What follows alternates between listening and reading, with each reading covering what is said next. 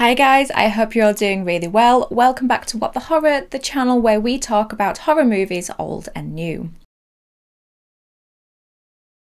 Also, welcome to a new episode of Truly Horror, the series where we talk about the true stories, the true events, and the true crime surrounding certain horror movies.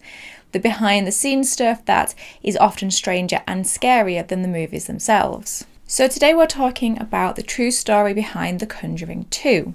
3 years after the release of the first Conjuring, director James Wan returned to the Conjuring universe with a sequel starring Patrick Wilson, Vera Farmiga, and Frances O'Connor. Peggy, a single mother of 4 children, seeks the help of occult investigators Ed and Lorraine Warren when she and her children witness strange paranormal events in their house. So, like in my last episode, I'm going to break this one down into different topics. The hauntings, the Warrens, and the antagonist of the movie, the demon known as Valak. And for each section, I'll talk about the movie version and then the true story behind it. In the movie The Conjuring 2, Peggy Hodgson and her 4 children, Margaret, Janet, Johnny, and Billy, live at number 619 Green Street, a council house in Enfield, London. The family is struggling financially, but they seem to have a strong relationship, and Peggy does the best she can to be a good mum to the children. Janet and her friend Camilla make a Ouija board at school, and one night before bed, Janet and her sister Margaret play with the Ouija board in their shared bedroom. But after forgetting the rule, always say goodbye, they put the board away, and that same night the hauntings begin. Later that night, Janet wakes up on the living room floor and Margaret hears banging on the bedroom door, but when she opens it, there's no one there, and she believes that it was Janet messing around. Another night, Margaret wakes to see Janet sat on the edge of her bed, speaking to someone who replies in Janet's own voice. The other person is saying it's their house and threatens to hurt her brother Billy and her mother if they won't leave the house. Later that same night, Billy goes downstairs to get a drink of water, and when he returns upstairs, he accidentally kicks a toy fire engine and he places it inside his toy tent at the top of the stairs. When Billy gets back into bed, the fire engine turns on and rolls down the hallway to Billy's bedroom door. He goes to check the tent and hears a deep voice shout out from it. He runs to get his mum, but when she checks it, there's no one there. Janet continues sleepwalking, waking up in another room or sat in an armchair in the living room.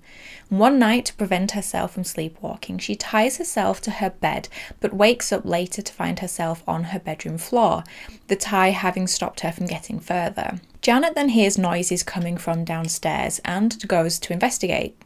Like you would, and sees what looks like a shape getting up off the armchair downstairs.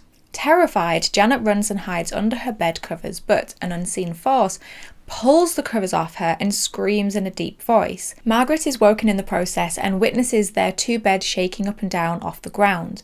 They run to tell their mum Peggy and show her a bite mark that Janet has on her left shoulder. Peggy finds no one in their room, but as she's about to shout at her 2 daughters to stop messing around, a chest of drawers slides across the floor and blocks the way as the door slams shut. This sends the whole family running out of the house and to their neighbours, Vic and Peggy Nottingham.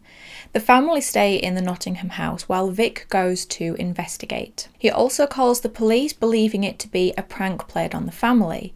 When the 2 police officers arrive, they check the whole house, and initially they find nothing, but they soon hear banging and what seems to be footsteps above. The female officer stands on a chair to listen to the wall, saying that it sounds as if the noises are coming from within the walls. She steps down and all the adults watch as the chair slides across the kitchen floor on its own to return to the kitchen table. The police leave saying they'll log a report, but honestly they believe a priest would be more useful. One of the officers says that she'll ask a priest who is a family friend to pay a visit to the family. Word of the hauntings gets out and Peggy is approached by a guy from a TV show called Wide Angle and is persuaded to do an appearance by him, suggesting that it could be their best chance of finding help. This is the beginning of the involvement of reporters and investigators in the case. The movie shows us multiple eyewitnesses recounting their own experience with the hauntings, including a lollipop lady who claims she saw Janet flying across the room, a photographer who claims he saw Lego and toys flying across rooms, and the 2 police officers who were initially called out. They recall their own experience. One of the investigators, a Maurice Gross, conducts an interview with the 2 daughters, Janet and Margaret. During the interview, Janet is possessed by a spirit who claims to be a Bill Wilkins, a 72-year-old man who lived and died in the Hodgsons' house. This time though, the voice coming from Janet is a deep and gruff one, and it sounds like that of a man.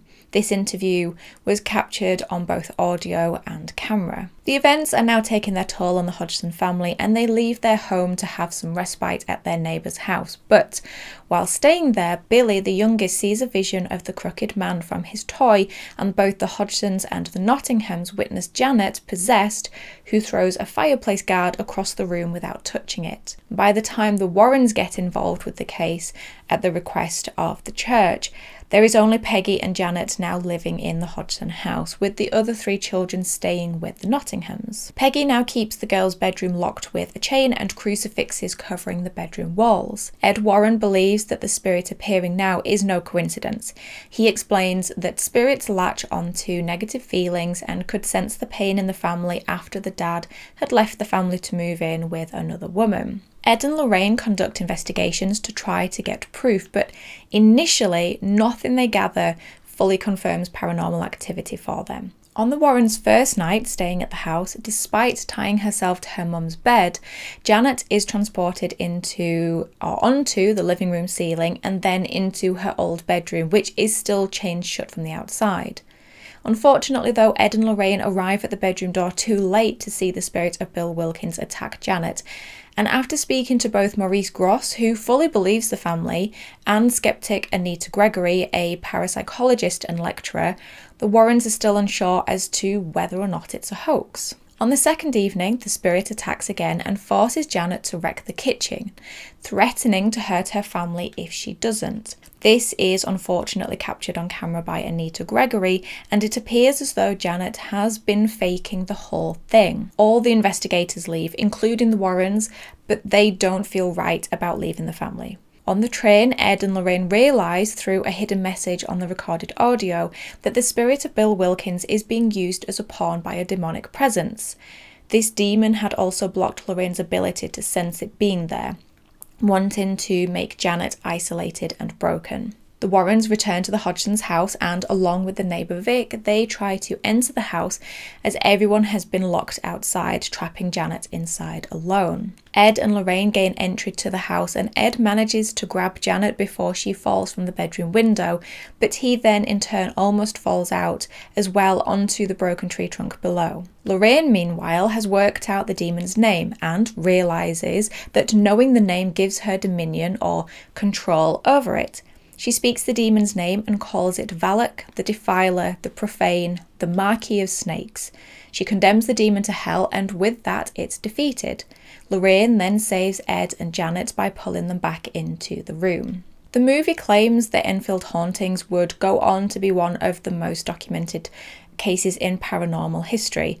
They're not kidding. It also claims that Peggy would continue to live out the rest of her days in the Green Street house until 2003, when she passed away quietly while sitting in a chair in the living room, the exact same spot Bill Wilkins had died 40 years earlier. The real events of the Enfield poltergeist began in August 1977 and would continue for 18 months until 1979. Just for a little bit of context or backdrop, I thought I would talk a little bit first about what England was like during this time. During the summer of 1977, the country happily celebrated the Silver Jubilee of Queen Elizabeth II. The previous summer had been difficult due to a heat wave where the water supply reached a critical level. The mid-70s in London saw the arrival of punk music, with bands such as The Clash and the Sex Pistols, and this movement reflected some of the anger growing in the country. And then, through the last months of 1978 and the early months of 1979, we had the winter of discontent, where the country was full of strikes demanding a pay rise, where people from coal miners, lorry drivers, council workers and the NHS were refusing to work, resulting in empty shelves in shops, no fuel for vehicles, rubbish filling the streets, unburied corpses, emergency-only cases in hospitals, and not enough fuel to heat houses in the coldest winter in 16 years. This was a difficult time for people financially and emotionally. Another thing to consider is the release of a little horror movie called The Exorcist in 1973, and after the movie's release, there was an increase in claims of both hauntings and possessions. I think it's important to have this context because there were many people who did and still do obviously consider the Enfield hauntings to be a hoax, and they believed the family, the mother and the children, were faking the events to financially gain from the media attention in a very difficult time financially for the country. There were also those that wondered if it was just children lashing out in aggression for attention. Peggy Hodgson lived at number 284 Green Street in Enfield. That's number 284, not 619 like in the movie. She lived there with her 4 children, Margaret, Janet, Johnny and Billy, although Billy wasn't always at home as he went to a boarding school because of behavioural problems. The family was suffering financially and struggling after the dad had left the family, moving in with a younger woman. The Hodgson children apparently didn't get on with their dad, especially Margaret and Janet, who were said to be afraid of him. They were also said to be bullied at school, even more so after the alleged hauntings began. On the evening of Tuesday, the 30th of August 1977, Peggy heard loud noises upstairs and went to tell her children to stop arguing. The previous night, she's also had to speak to her children after they claimed some of the beds were wobbling about. But Peggy found her 2 daughters huddled together in their room. Peggy and her daughters then watched as a chest of drawers moved across the floor on its own towards the door. Terrified, the family left the house and ran to their neighbours Vic and Peggy Nottingham. Vic went to the Hodgson house to investigate and claimed he too heard strange noises. Believing it could be a prank, they all decided to call the police, who came out to the house. The 2 police officers checked all the rooms, walls and pipes. One of the officers, WPC Carolyn Heaps, signed an affidavit that she had witnessed a chair levitate and move across the floor on its own. But despite witnessing this, the police left, deeming it not a police matter. Over the next few days, the family and neighbours witnessed pieces of Lego and marbles flying around the house.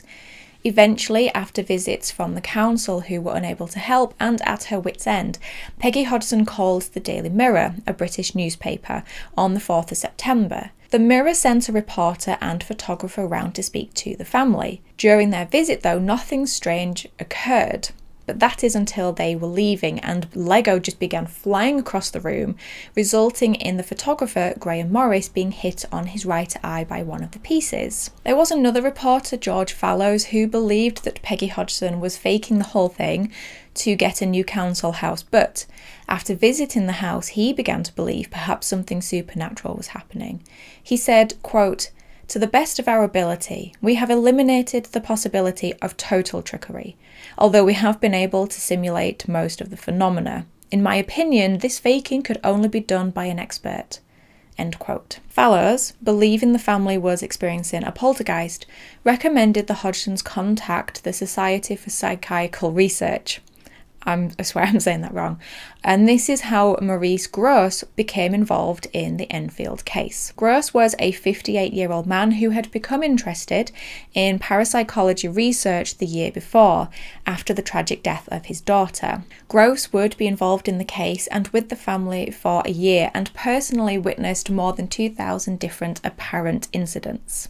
In Maurice's first few days there, he witnessed marbles flying, doors opening and closing on their own, and chairs in the girls' bedroom being thrown across the room and flipped upside down. On the 10th of September, Maurice Gross, Peggy Hodgson and Peggy Nottingham appeared on the LBC radio show Nightline with Ros Morris, and shortly after the appearance, Gross received a call from an SPR colleague, Guy Lyon Playfair, who, like Gross, would end up spending a year on the case and would later document his experiences in his book The House is Haunted, released in 1980. The level of documented paranormal activity in the greenhouse over the course of the 18 months is immense, and far too much to list here beat for beat, but I'll pick out a few of the key events. Objects and toys would fly through the air, like the previously mentioned Lego and marbles. Graffiti would appear, people would feel cold breezes, pools of water would appear, matches would also spontaneously ignite, and furniture, heavy furniture, would move and flip over on its own accord. Throughout the months, numerous people from the family, their neighbours, and the many visitors and investigators who came to their house saw what they thought were ghostly images, including a grey-haired woman, an old man in an overcoat, and a little boy. And one neighbour even claims to have seen Maurice Grosse looking out the window, even though he was proved to be somewhere else at the time. One incident involved Janet being thrown from her bed and levitating off the ground. This was famously captured on camera by Graham Morris, but many have dismissed this as Janet simply jumping off her bed. There were other eyewitnesses who saw the children, usually Janet, levitating or flying across the room. Two of the eyewitnesses were outside on the street looking in at the time. Janet's behaviour was also changing. She would swear constantly and she grew increasingly aggressive. Sometimes she would run across the room and bash her head on the wall. She would fly into fits of rage and lash out, and it got so bad that in November a doctor was called out who sedated her with 10 milligrams of Valium. But after being sedated, Janet apparently levitated and landed on a radio where she was then found by her uncle John. In December, Maurice Grosse found Janet sliding downstairs headfirst whilst still asleep after having been pulled out of her bed. After this incident, even more members of SPR became involved, and they began to encourage the family to communicate with the spirit. At first, they tried leaving pen and paper around the house, and notes did appear. Some were in handwriting that they didn't recognise, but some were identified as being in Janet's own handwriting. The SPR members then challenged the spirit to speak to them directly. And Grosse has been quoted by Janet as saying, "All we need now is the voices to talk." Skeptics believe that Grosse saying this is actually what gave the girls the idea. But real or fake, it was very soon after this that voices did indeed begin to communicate. It began with whistling, barking, and gruff noises, but eventually became a voice. The voice at first only came from Janet, but then eventually Margaret as well. The voice was deep and gruff and sounded like that of a man. Initially, the voice would only speak when no one was looking at the girls, but as time went on, that just didn't seem to matter anymore. The voices at first identified as a mixture of Fred, who was Vic Nottingham's dead father, a man named Joe Watson, and even a little boy named Tommy. But then the voice changed and claimed to be a Bill Wilkins. Bill claimed he was someone who had lived and died in the Hodgson house. He'd had a hemorrhage at 72, fallen asleep in an armchair in the corner of the house and died. I had an hemorrhage and I fell asleep and I died in a chair in the corner downstairs. It was proved later that there had indeed been a man named Bill Wilkins who had lived in the house, and his son Terry even confirmed that he had in fact died in the way that Janet had described. Some of the investigators wondered how on earth the girls could have known this information to fake it. To rule out the possibility of Janet faking the voice, Maurice Grosse asked her to both tape her mouth up and fill her mouth with water, and on both occasions the voices could still be heard talking. A speech therapist who had examined Janet said that they couldn't confirm where the voice was coming from, but that the tone was like that of people who have plica ventricularis, where they speak using muscle tension rather than vocal cords. But the therapist also said that this would cause a sore throat and damage over a long time, and Janet had neither of these symptoms. A professional ventriloquist also visited the Green Street house, and he claimed that the two girls were actually practicing a basic version of that art. Through the year that they were there, both Maurice Grosse and Guy Playfair were able to document hundreds of hours of activity on audio recorders. However, for some unexplained reason, almost everybody else who entered the house with equipment experienced malfunctions, whether that was randomly draining batteries or damaged footage. But Parapsychologist Anita Gregory and John Beloff had set up a video camera in one of the rooms of the house, and they managed to capture footage of Janet bending spoons, trying to bend an iron bar, and practicing jumping off her bed in a manner that looked like levitation. Gross himself also caught the girls faking events, and in an interview with ITV years later, Janet said, quote, "Oh yeah, once or twice we faked things, just to see if Mr. Gross and Mr. Playfair would catch us. They always did."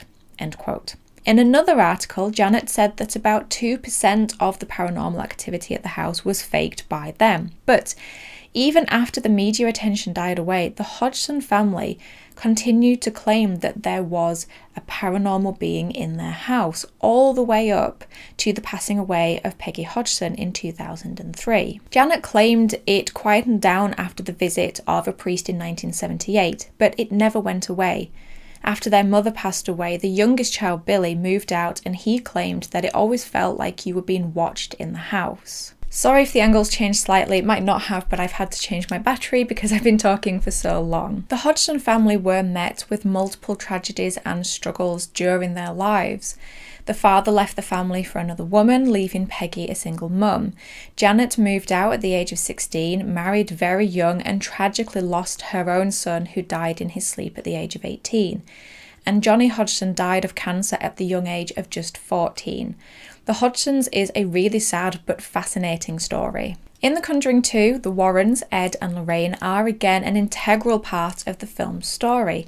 They not only travel to England to investigate the hauntings, but they also bond with the family, providing some much needed help and support. They lend an ear, a shoulder to cry on, they perform DIY jobs around the home and fill the house with the music of Elvis Presley. Wise men say only fools rush in.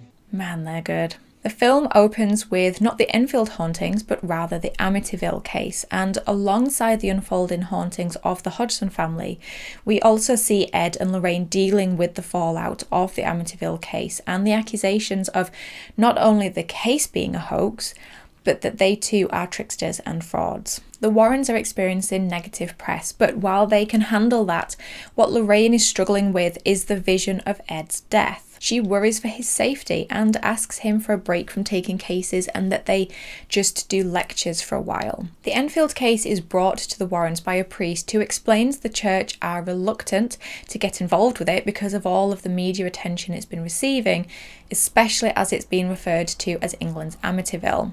The church has asked the Warrens to go to London for 3 days on their behalf to assess if it's a hoax or real. Lorraine is apprehensive because of her visions of Ed's death, but she agrees to go after Ed promises that they'll just observe and leave if there's any sense of danger. As I've already talked about, the Warrens are integral in bonding with the family and investigating the case. They were sent to stay at the Green Street house for 3 days, but ended up being there only 2 days and 2 nights before the hauntings were actually resolved. And despite leaving after evidence comes forward that Janet is faking it, they remain convinced that something isn't right in the house, and they return to the Hodgson family. Between them, Ed and Lorraine save Janet, condemn the demon to hell, and save the day, rewarding themselves with a dance to Elvis Presley's Can't Help Falling in Love. So what about the true story behind the Warrens' involvement in the real Enfield hauntings? Well, this won't take long.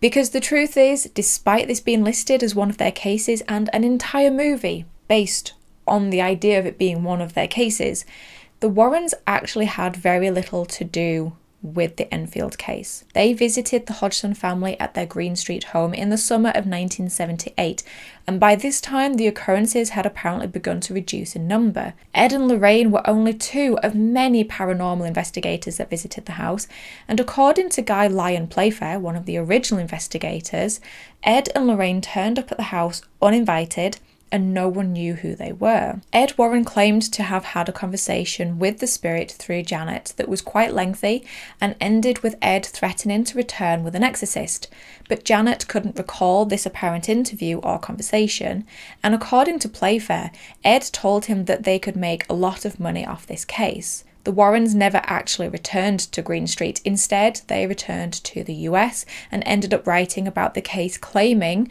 the two daughters had invited the spirit into the home while using a Ouija board. Ed Warren claimed in the writings that he had been at the house for 1 week, but in reality, they had stayed for less than 1 day. The antagonist of the movie, Valak, appears in multiple movies in the Conjuring universe, including The Conjuring 2, Annabelle Creations, and The Nun. In the Conjuring universe, Valak appears in the form of a nun, and originally in The Conjuring 2, it was suggested this was to test and mock Lorraine Warren's faith, but by The Nun we realise that Valak had actually already taken this form to infiltrate the abbey.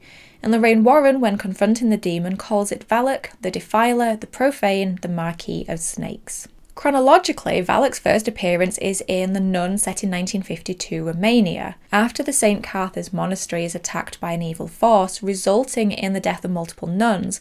Father Burke and Sister Irene are asked to go and investigate, with the help of local villager Maurice Frenchy Theriault, I think it's pronounced. They discovered that, in fact, all the nuns at the monastery are dead, with the last nun taking her own life to prevent herself from being possessed by the evil force attacking them. This evil force turns out to be the demon known as Valak. According to the movie, the monastery, or abbey, was built in the Middle Ages by the Duke of St. Carla, an aristocrat obsessed with the occult.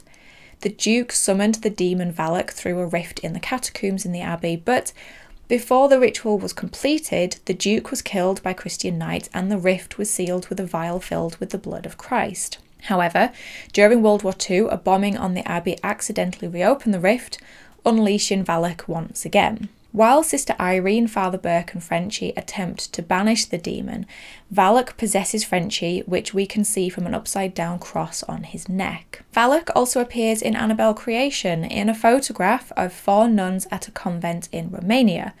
Valak appears as this stealthy 5th nun photobomber, and we can assume the convent in the photo is the St. Cartha abbey that's in The Nun. Jump forward 20 years to 1971 or 1972, and Ed and Lorraine Warren are giving a lecture on possession, and during it show footage of a man having an exorcism performed on him. That man is none other than Frenchy, and during the exorcism he gives Lorraine her first experience of Valak, showing her his real face and a vision of Ed's death. Jump forward again to 1976, where Lorraine has another vision of Valak and premonition of Ed's death while at the Amityville house. And then finally, in 1977, Valak attaches itself to the Hodgson family and uses the spirit of Bill Wilkins to break down Janet. However, Lorraine had had another vision of Valak, this time at home, and during it she was able to learn the demon's name, and in doing so could defeat and condemn the demon Valak to hell. The end, so long. Well, of course, that is until we get the nun and the crooked man, both of whom are in fact Valak. Okay, so the real story of Valak is unlike that of Bathsheba Sherman, who we spoke about in the true story behind The Conjuring, in that it's not based on a real person or a true story, but is instead based on mythology. Valak appears in both the Lesser Key of Solomon and Pseudo-Monarchia Daemonum, both Gothic grimoires. In Lesser Key of Solomon, a 17th century text, Valak is the 62nd demon, and unlike in The Conjuring 2, which calls Valak a Marquis, is actually a president, mighty and great. His appearance is that of a child with angel's wings riding on a 2-headed dragon. While The Conjuring 2 was wrong about him being a Marquis, they weren't wrong about the snakes. According to the text, Valak can give true answers of hidden treasures and controls a legion of serpents who he can summon to see to his evil bidding. In the Pseudo-Monarchia Daemonum, a text from 1577, and so predating the Lesser Key, lists Valak as the 50th demon, but is again a president and not a marquis. So there you have it, guys, the true story behind the terrifying events of The Conjuring. I mean, the true events of the haunting that you can interpret as you like, and the true mythology behind the demon Valak. When I tell you that this episode was a difficult one to research, I am not exaggerating. Not because it was particularly disturbing or upsetting, but because it is the most documented haunting in England, and the volume of evidence gathered is overwhelming. I was drowning in pages and pages of notes and post-its and web pages and books. But hopefully it was worth it and you guys enjoyed it. It's certainly an interesting story. I tried to condense it down to a reasonably sized piece for this episode, but there is still so much more that I didn't include. So definitely have a read up on it if you'd like to know more. There's so much information out there. I'll also leave a link in the description box below to the full interview with Bill Wilkins. It's an interesting listen. I will do The Conjuring 3 next, but as it's October, I wanted to put it out to you guys, and I will do a poll in the community page as well. I wanted to see if you would like The Conjuring 3 in October or a truly horror episode on the Salem witch trials. Let me know your thoughts down below, although there is a chance that that one will be too big to fit in October. October's going to be quite busy. I imagine there's a huge amount of research to delve through for that one too, but either way, both The Conjuring 3 and the Salem witch trials will be done at some point, but I just wondered your preference for October. But in the meantime, thank you as always for stopping by. I really do appreciate it. Take care of yourselves, and I will talk to you in the next episode. Bye guys.